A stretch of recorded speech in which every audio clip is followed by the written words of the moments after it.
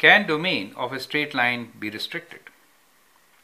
Well, most of the time when we consider a straight line, we are considering its domain to be all real numbers. For example, let me draw a few for you, and then we'll kind of debate on it. So we could have a straight line which is kind of going like this. So that is with a positive slope. Now in this case, domain is all real numbers, right? So here domain is x belongs to real numbers. We could have a slanting line, for example, or we could have a horizontal line like this, right? So in this case also we have domain as x belongs to real numbers. But how about the line which is vertical?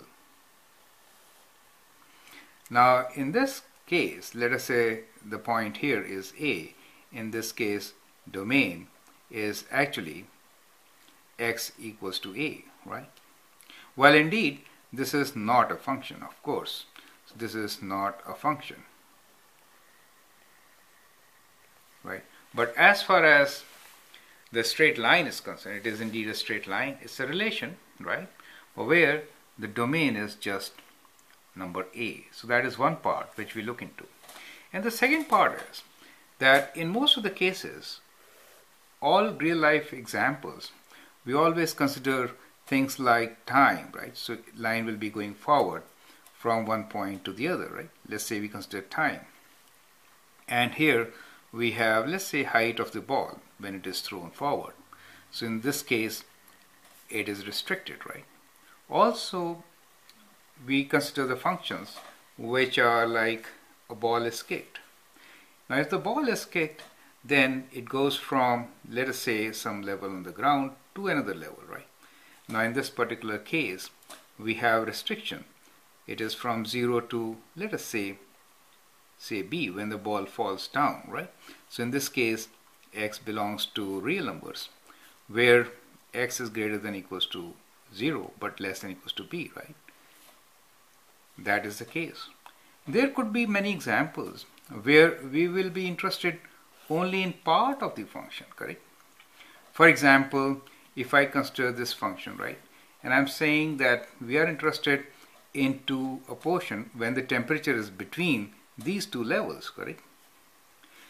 That means A and B. So in that case, we can say we are considering a restricted domain where x is between A and B.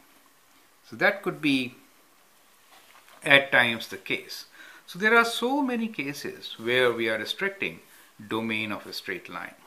So when we move forward and understand straight lines or similar examples, you should be working with an open mind that always there is a possibility of restricting the domain. For example, if we have a rectangle and we are given the area of a rectangle, in that case the dimensions may have restriction if we have area and perimeter of a triangle, right? So real examples will be, for example, perimeter is, let us say, 20, right? In that case, we are trying to find what is 2L plus 2W equals. That is 20. So in that case, what we find that we have to look into restriction on both length and width of the perimeter, right? So it is an important aspect. It could be a linear function, right? But in this linear function, there is a restriction on both length and width. So at times, we have to look into restriction on this linear function. So I like you to work with open mind so that when you're talking about straight line or relations, you have to look for the boundary conditions and the restrictions which are really imposed on those parameters when we are considering real life situations. That's the whole idea of bringing this up. I hope that helps. Thank you.